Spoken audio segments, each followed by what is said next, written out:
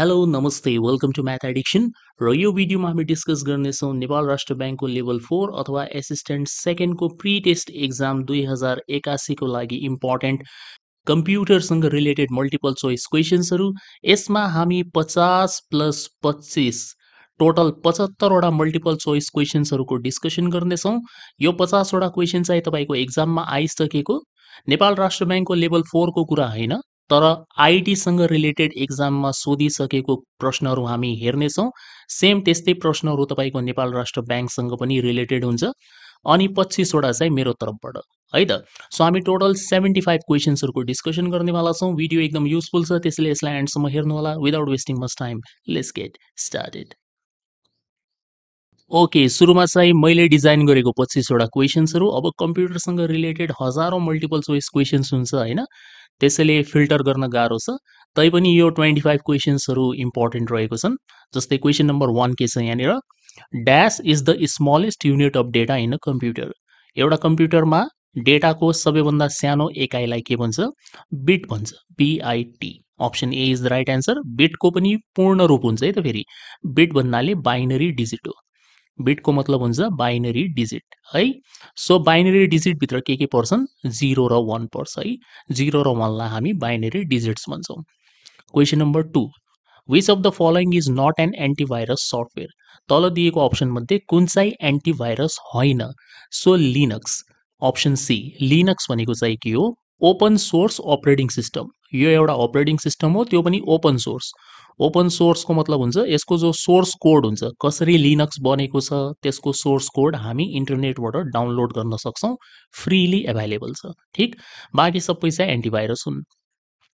Question number 3 मा what is the full form of EEPROM। अब PROM को full form चाहिँ प्रोग्रामेबल रिड ओन्ली मेमोरी हुन्छ।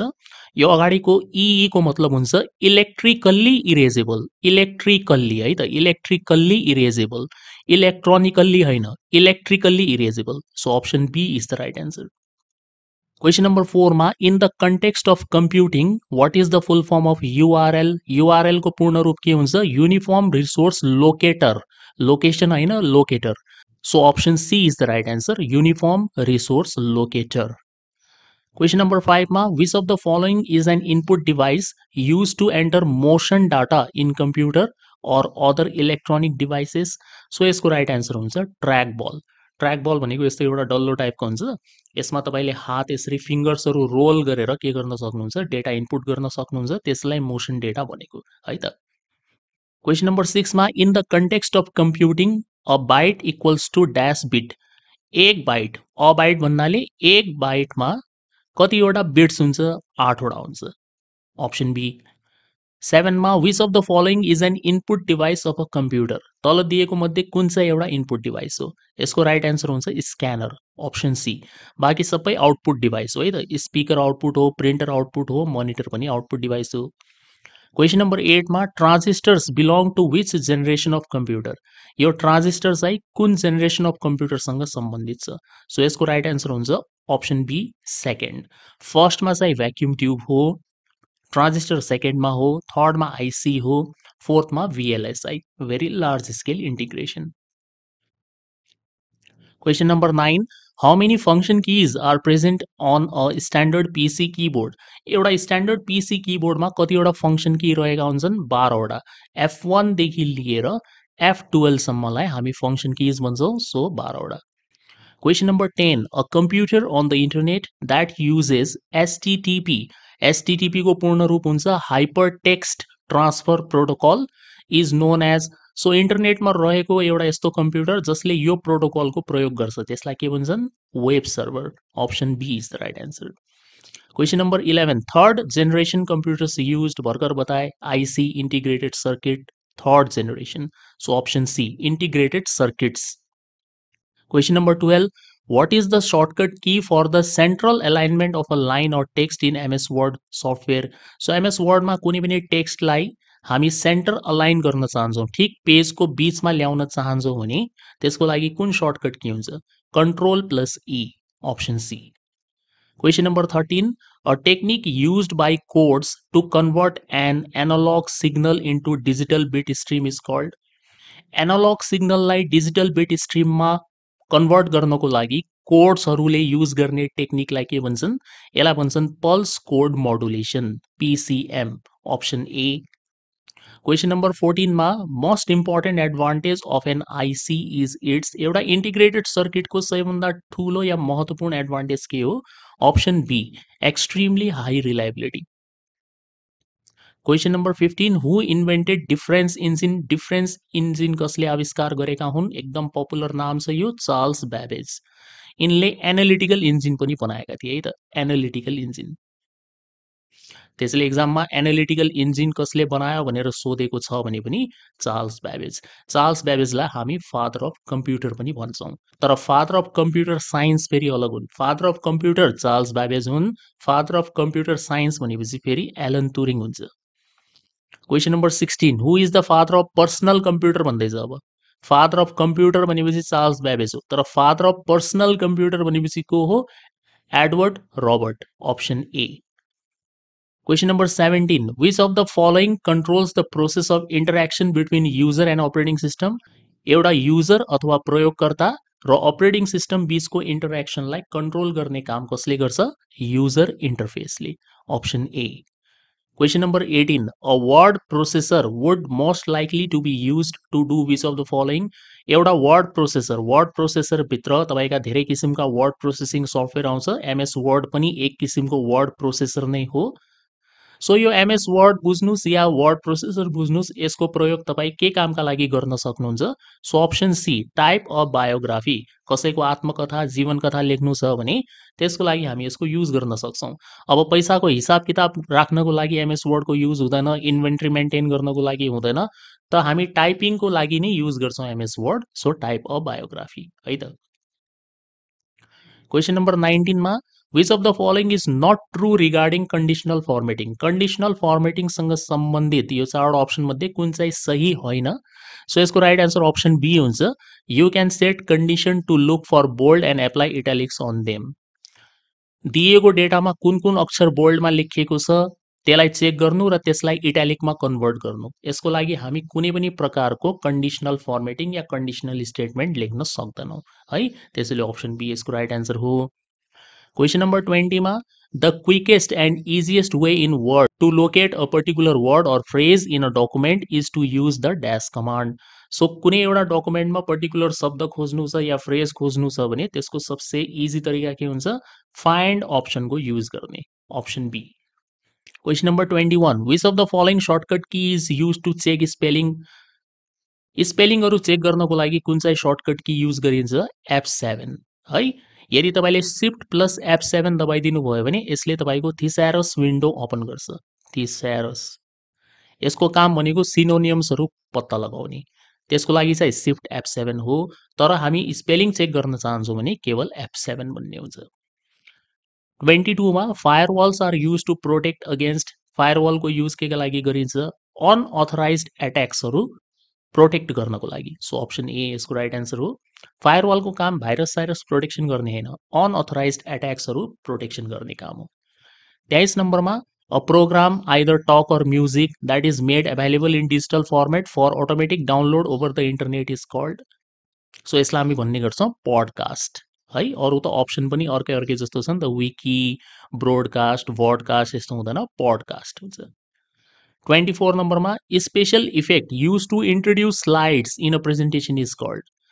जब हामी एउटा स्लाइड पछि अर्को स्लाइडलाई इन्ट्रोड्युस गर्न चाहन्छौँ भने तिनीहरूको बीचमा दिने स्पेशल इफेक्टलाई के भन्छन्? Special effect applied to slide भन्नु, त्यसलाई हामी भन्ने गर्छौँ ट्रान्जिसन्स। स्लाइड भित्रको कुनै अब्जेक्टमा दिने स्पेशल इफेक्टलाई एनिमेसन भन्छ, तर स्लाइडमा लगाइने स्पेशल इफेक्टलाई ट्रान्जिसन भन्छौँ हामी, ठीक। यहाँनिर इन्ट्रोड्युस स्लाइड्स भनेर लेखेको छ, सो ट्रान्जिसन्स। ल question number 25, the first computers where programmed using, जो एकदम पुरानो कम्प्युटरहरू थिए पहिलोचोटि बनेको तिनीहरूलाई कुन ल्याङ्ग्वेजमा प्रोग्रामिङ गरिन्थ्यो? So machine language. 0 र 1 को ल्याङ्ग्वेजलाई हामी मसिन ल्याङ्ग्वेज भन्छौँ है, लो लेभल ल्याङ्ग्वेज हो यो। So option A is the right answer. Okay, यो भयो 25 क्वेसन मेरो तर्फबाट। अब हामी 25 क्वेसन एक्जाममा आएको हेर्छौँ। ओके, यो पेपर चाहिँ मैले इन्टरनेटमा पाएको थिएँ है, डिस्कस गरिहालौँ किनभने क्वेसन जहाँबाट मिल्छ तपाईँले कलेक्सन गरेर पढिहाल्ने हो। एनआरबी होस् कि प्राविधिक तहको होस् या आरबीबी, जसको भयो भने क्वेसन त त्यही हो नि, जहाँबाट पढ्यो भने भयो होइन। अब आरबीबी को कम्प्युटर र एनआरबी को कम्प्युटर अलग हुन्छ भन्ने छैन, कम्प्युटरको क्वेसन त त्यही रहने त हो नि। सो जस्तै यहाँनिर अब हामी डिस्कस गरौँ, 50वटा क्वेसन छ यसमा फटाफट है त। Question number 1मा which of the following dialogue box will you set any type of page border. Page border दिनको लागि कुन चाहिँ डायलग बक्सको युज हुन्छ? Border and shedding, option C is the right answer. Question number 2मा a number of letter that appears little below the normal text is called. Normal text भन्नाले जस्तै मान्नुहोस् तपाईँको म यसरी लेखिरहेको छु H2O, यो नर्मल भयो। यदि म यसलाई यसरी लेख्न चाहन्छु H2O, जस्तै यो 2 लाई मैले नर्मल लेभल भन्दा थोडा तल झारिदिने हो भने यसलाई के भन्छ? यो 2 लाई के भन्छ? यसलाई भन्छन् सब script, option be. Question number 3मा which statement is false in case of header and footer of the document. Header र फुटरसँग सम्बन्धित कुन चाहिँ अप्सन गलत छ? म डाइरेक्ट यसमा टिक लगाइदिन्छु, तपाईँ पढिहाल्नु होला। Option C, footnotes are displayed on the footer of the document. फुटरमा फुटनोट्सहरू displayed हुँदैन है, त्यसैले यो यसको गलत जवाब हो। Question number 4 the default header for worksheet is. एउटा वर्कशीटको डिफल्ट हेडर चाहिँ के हुन्छ? वर्कशीट भन्नाले एमएस एक्सेल जब तपाईँ ओपन गर्नु होला, त्यो एमएस एक्सेल ओपन गर्दाखेरि त्यसको टपमा के लेखेको हुन्छ? पेज नम्बर हुँदैन, डेट एन्ड टाइम पनि हुँदैन, शीट ट्याब नेम पनि हुँदैन, वर्कशीटको नाम चाहिँ हुन्छ। तर यहाँनिर शीट ट्याब नेम भनेको छ, यो चाहिँ हुँदैन, त्यसैले नन अफ द एबभ यसको राइट एन्सर हो। Question number 5मा a feature that displays only the data in columns according to specified criteria is called। कुनै एउटा स्पेसिफिक कन्डिसनको आधारमा डेटालाई कलममा देखाउने फिचरलाई के भन्छन्? यसलाई भन्छन् filtering, option C. Question number 6 in Excel seat the correct syntax to make a relative sale reference for a range of cell which start in the sale B2 goes over to कलम G and down to row 4 is. So B2 देखि लिएर G4 सम्म यदि हामीले sale रिफरेन्सिङ गर्नु छ भने कुन चाहिँ यसको करेक्ट सिन्ट्याक्स हुन्छ? बीचमा कलन हुन्छ, B2 इज टु G4, बीचमा कलन हुन्छ, मेन कुरा यो विचार गर्ने। So option C right answer हो। पहिलोवालामा डट लगाइएको छ, यसमा 4वटा थोप्ला लगाइएको छ, यसमा सेमी कलन छ, यो हुँदैन। सो अप्सन सी नै राइट एन्सर हो। Question number 7 which of the following feature in Microsoft Excel helps you visually explore and analyse data, detect critical issues and identify patterns and trends. So यसको right answer हुन्छ conditional formatting, ठिक। Question number 8 which function displays row data in कलम और कलम data in रो। यसको right answer हुन्छ transpose. 9 नम्बरमा what is the correct syntax to calculate average of 3 sales A1 A2 A3। यदि हामीले यो 3वटा सेलको औसत निकाल्नु छ भने यसको करेक्ट सिन्ट्याक्स के हुन्छ? सो पहिलो अप्सन एमा छ इक्वल टु लेख्ने, एभरेज फंक्शन युज गर्ने, A1 is to A3 use गर्ने। बीमा छ equal to average A1 comma A2 comma A3 यसरी लेख्ने। सीमा छ equal to bracket A1 plus A2 plus A3 upon 3 र डीमा छ all of the above. So यो तीनटै तरिकाबाट हामी एभरेज निकाल्न सक्छौं, त्यसैले अल अफ द एबभ यसको राइट एन्सर हो।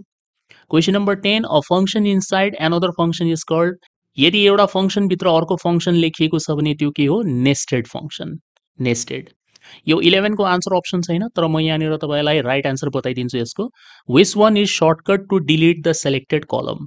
जस्तै एक्सेलमा कुनै एउटा कलम तपाईले सिलेक्सन गर्नु भएको छ, त्यसलाई डिलिट गर्ने सर्टकट के हुन्छ? सो त्यसको लागि तपाईँ के गर्नुहुन्छ भन्दाखेरि कन्ट्रोलसँग CTRL, कन्ट्रोलसँग के गर्नुहुन्छ? माइनस साइन थिच्नुहुन्छ, त्यसले control plus minus, कन्ट्रोलसँग minus थिच्ने, control plus minus, यो यसको कमान्ड हो, ठिक। क्वेसन नम्बर 12 मा the correct syntax to use if function in Excel seat is. Excel सीटमा इफ फंक्शन युज गर्ने सही तरिका या सिन्ट्याक्स के हुन्छ? अप्सन ए राइट एन्सर हो।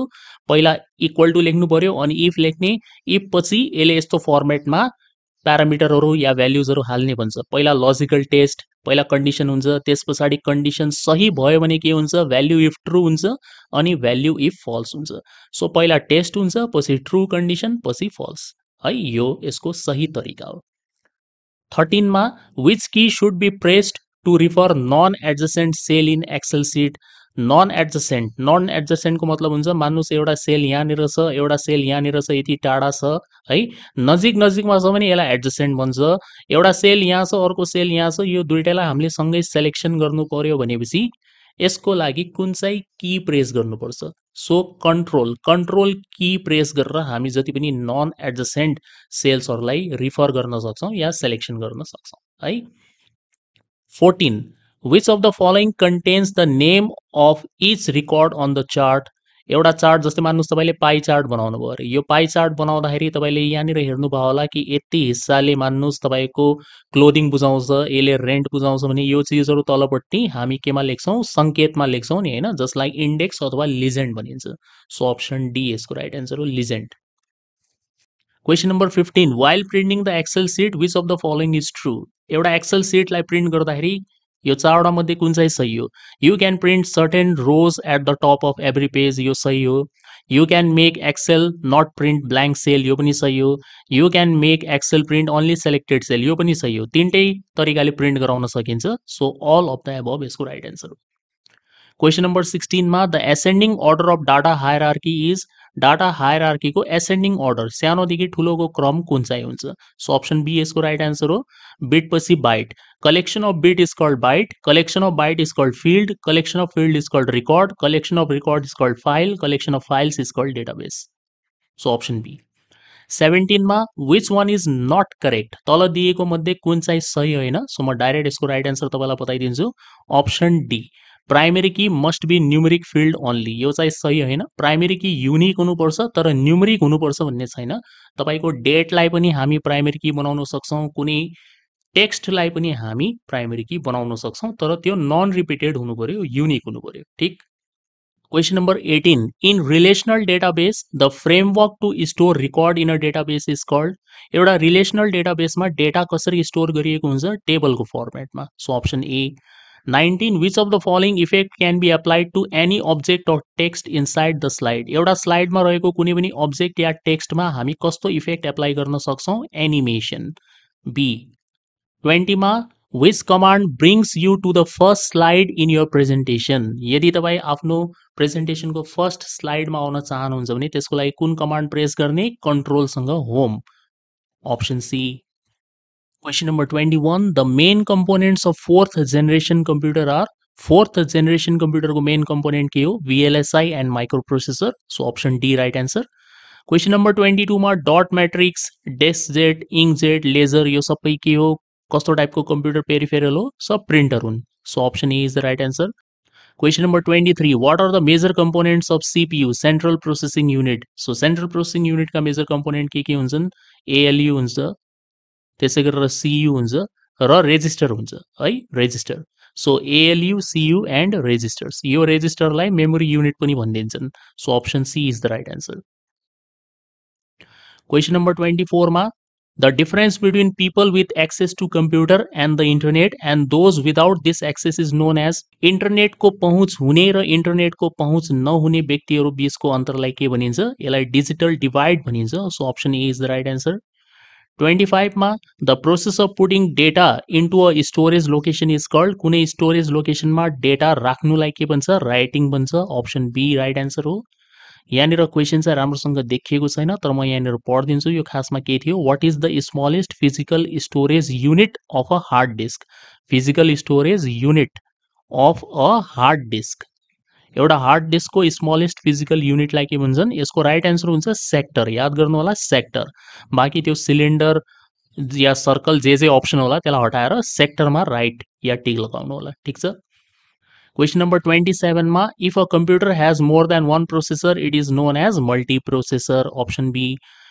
28 ma Babbage presented his dash engine to the Royal Astronomical Society which was able to calculate polynomial so Babbage le banayeko engine ho difference engine option C 29 ma a digital content which uses a combination of different forms such as text audio image animation video interactive content is called multimedia so option C is the right answer 30 ma which of the following controls the process of interaction between the user and the operating system so user interface option A is the right answer 31 ma the larger the number of pixels of a computer monitor the higher is its resolution यदि pixel को संख्या बढी छ भने resolution राम्रो हुन्छ option A 32 मा network congestion occurs congestion भन्ने बित्तिकै जाम या हाई ट्राफिक को कारणले भएको जाम भनेर बुझ्नुस् so option C right answer हुन्छ in case of traffic overloading 33 मा a non-volatile firmware which is used to perform hardware initialization during the computer booting process is called BIOS basic input output system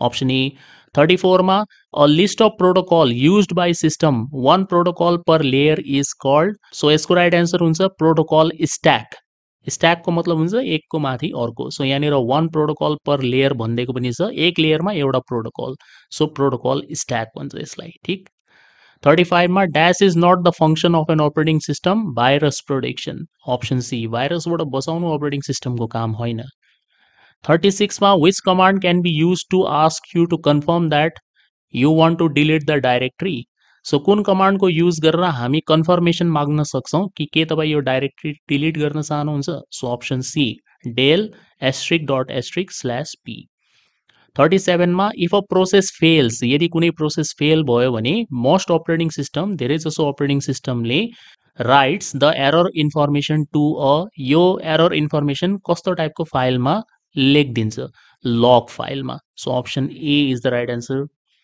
38 मा in windows operating system dash character is not allowed to use in naming a file or folder so windows operating सिस्टममा हामी कुन चाहिँ क्यारेक्टरको use गर्न सक्दैनौँ एउटा file या फोल्डरको नाम लेख्दाखेरि so option C less than sign use गर्न सकिँदैन तपाईँ एन्ड डलर योवाला जस्तो सुकै साइन लगाउन सक्नुहुन्छ तर लेस देन ग्रेटर देन जस्ता क्यारेक्टरहरू युज गर्न सकिँदैन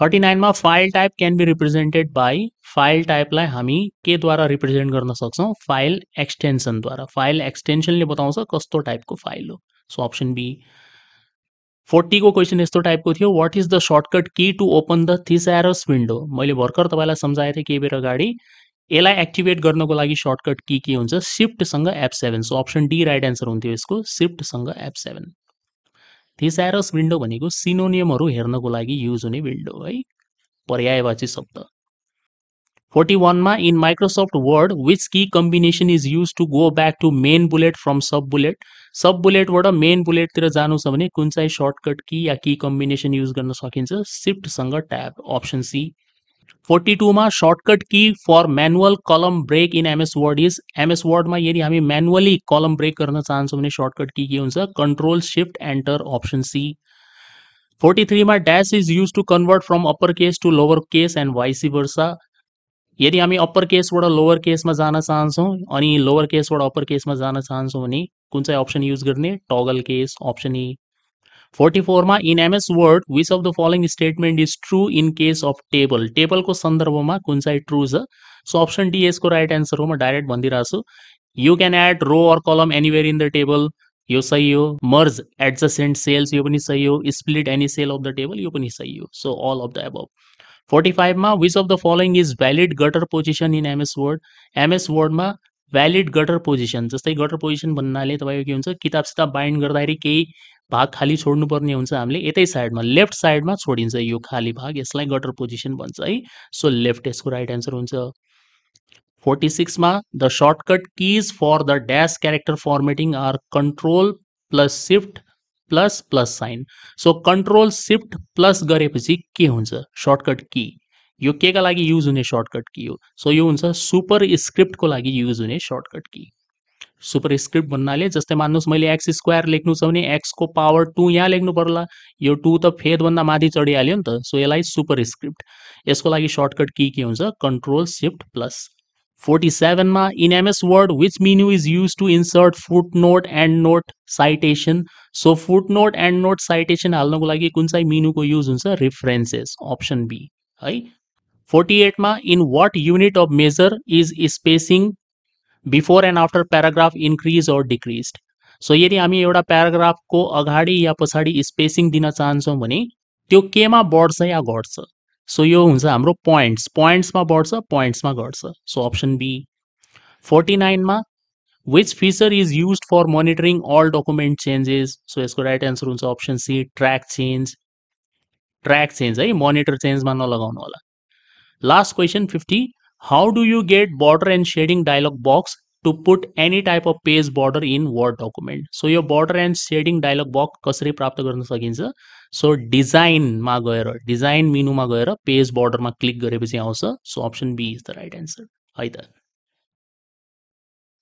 ओके, यो भिडियोमा यति नै। होप यो भिडियो तपाईँलाई इन्फर्मेटिभ लागेको होला। यदि यो भिडियो मन परेको छ भने लाइक र सेयर पक्कै पनि गर्नुहोस् र मेरो युट्युब च्यानल म्याथ एडिक्सनलाई सब्सक्राइब गर्न चाहिँ नबिर्सिनु होला। म यस्तै युजफुल भिडियोज लिएर तपाईँको लागि टाइममा आउँदै गर्नेछु। अहिलेको लागि बिदा हुन्छु। Thank you for watching the video. C you soon in the next one.